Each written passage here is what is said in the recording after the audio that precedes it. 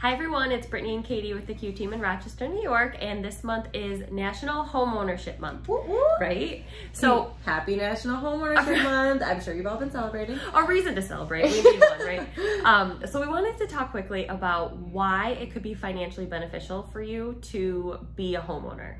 Especially comparing homeowning to renting. I think that's a big thing that people wonder, like, is it more affordable to own a home, especially with the the market the way it is? A lot of people are like, you know what, does it even make sense for me to buy a home right now? The answer is most of the time yes, and we're going to tell you why. So the first portion that we always talk about is paying a mortgage versus paying rent.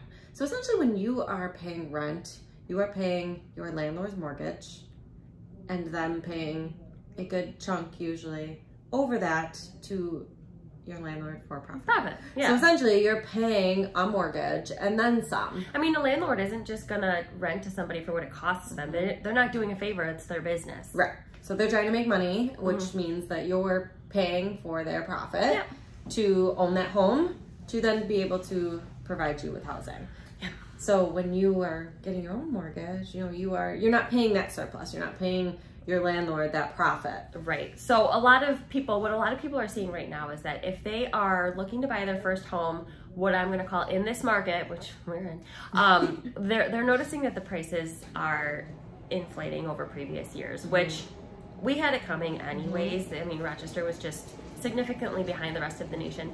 But we are seeing our buyers say that they're saving hundreds of dollars a month on their mortgage payment after they buy than what they were paying in rent. I just had somebody who's saving $500 a month. Wow. Right. That's amazing. On what it will cost their mortgage once they close. And I have a lot of people that they're, we're going to get to this point, but their rent's going up to this amount and their mortgage is either the same or less, or sometimes, they're being able to afford so much bigger space, a yard, this, all of these extra, these extra features and space and all of that, and they own it and they're paying the same, maybe a little bit more, maybe a lot less. A lot less. So this was a fun stat, and we don't really talk a whole ton of stats because it's not everybody's ish, but homeowners spend 16% of their income on their mortgage. And tell everybody what renters are spending. Renters on average in the study are shown to spend 26%. A 10% difference. So, I mean, that alone just kind of shows you numbers don't lie. I know. Number two, we've talked about this again as well, but basically when you own a home, it's this kind of, you are forcing yourself to save, you're forcing yourself to invest. This is an investment. Every time you make that mortgage payment is going towards the principal of your home, which is ultimately building equity for yourself. Whereas when you rent, it's your money. Yeah, I mean, it's building the equity for your landlord, which, why not build that equity for yourself, especially if you can afford it or even save some money. I was just going to say, and save at the same time. So renters aren't having that extra money to invest elsewhere or invest back into the home to make changes that oftentimes renters desire in their rentals because they are paying that increased amount per month. Yep. So speaking of increasing amounts, the third thing that we wanted to touch on, I don't even think you planned that. I didn't, but it flowed so nicely. Right? So the rent, especially in the rental market that we're seeing now, the rent goes up regularly. Your landlord is typically not going to keep your rent stable for very long. They're going to keep rent with market trends, with market rent, and rent increases over time. Just the cost of the rental market is going to go up. So typically you are going to expect to pay more if you are staying in a rental, or if you're looking for something bigger, you're going to pay more. Right. Whereas your mortgage payment is going to remain. If the only two things that are going to change is if you change your homeowner's insurance and if your taxes change. Otherwise, your mortgage payment remains stable. You can budget, you can plan. You know that that's going to be consistent. So you know that like in 3 or 5 years, that's about what you're going to be paying, if not exactly what you're still going to be paying. Whereas if you're renting, your payment could in 3 or 5 years go up hundreds of dollars. We've seen it recently. I mean, clients of mine right now that they just bought a house, but they were saying their rent is increasing $100-something this year, plus they're adding some extra fee, plus there's all sorts of things that they're just like, we got to get out of here. I know. It's so sad.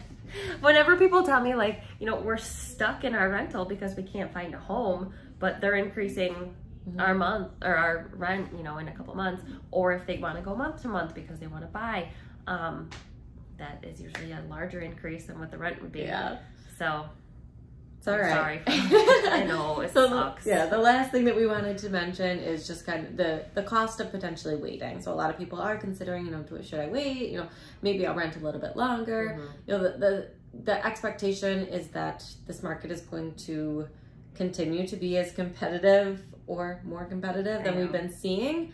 However, I guess the thing that's important to tell people is that we're not necessarily expecting, based on what the projections are, that prices are going to be going backwards. So I guess that's a great thing if you're nervous about buying and the way that the market is right now. Yeah, if you're nervous about making the investment, we're seeing that you don't need to be right now. And we're also seeing that prices are continuing to climb. Right. So over previous months. Anyone that had said that a year ago that they were going to maybe wait for the market to cool down is likely probably regretting that decision a little bit.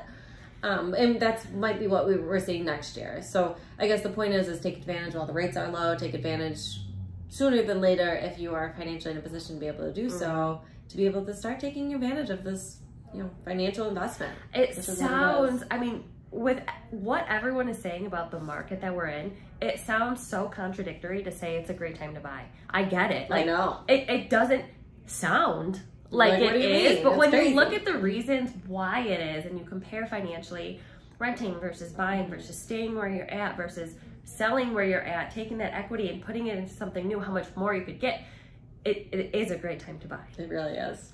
So with all of these wonderful facts, happy National Homeownership Month. And we are here to help you celebrate by buying a home this month. How fun would that be? Right? Bought a home in National Homeownership Month of 2021. Oh my gosh, right? So give us a call, like, share with someone that that is thinking about buying or maybe kind of wavering on the, like, you know, doesn't make sense to buy right now. Just so they can understand these facts and make an educated Share it with them. decision. And if they want to reach out to us themselves, we're happy to have a conversation with them as well. Totally. So we will talk to you guys soon.